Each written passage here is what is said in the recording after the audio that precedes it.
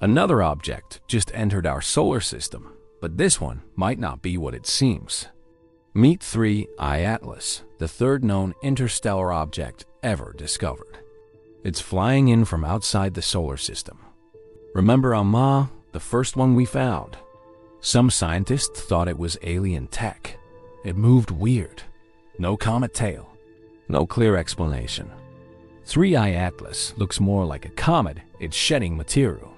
But it's still moving fast and came from deep interstellar space. We're tracking its path, brightness, and speed. So far, it seems natural. But just like before, there's a lot we don't know. If it's just a comet, it's a visitor from a faraway solar system. If it's not, well, we're staring at something truly alien. Space is quiet, but it's full of surprises. What do you think 3I Atlas really is?